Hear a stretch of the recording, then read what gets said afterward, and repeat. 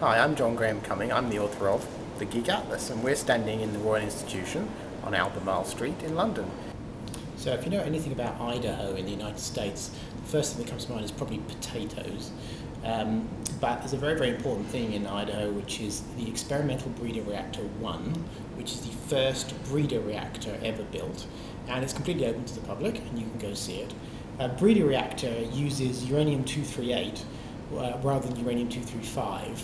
Uranium-238 won't actually undergo a chain reaction itself, but it turns out that if you bombard it with neutrons from uranium-235 undergoing a reaction, you can turn it into plutonium, and the plutonium itself will actually undergo the reaction necessary to run a nuclear reactor. So to prove that that was actually going to happen, the US built EBR-1, Experimental Breeder Reactor 1, and it lit up the nearby town of Arco, Idaho, not long after, which is a very, very small place, but claims to be the first place ever lit under nuclear power. And you can wander around the actual 1950s equipment in there, see the first light bulbs that were lit up by a nuclear reactor, and understand more about the physics of breeder reactors. But actually I think the most fascinating thing is in the parking lot outside, which is 2 nuclear aircraft engines. At the time, there was a strategic need to have bombers in the air for a long, long time. This is before the intercontinental ballistic missile was really invented.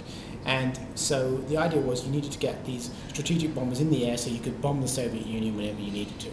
And keeping them aloft was a problem because you need fuel. So obviously some bright sparks thought, well, if we put a nuclear reactor on board an aircraft, we could use its heat to blow hot air out the back and make an aircraft engine, and make an aircraft that could last for hours, days, months in the air.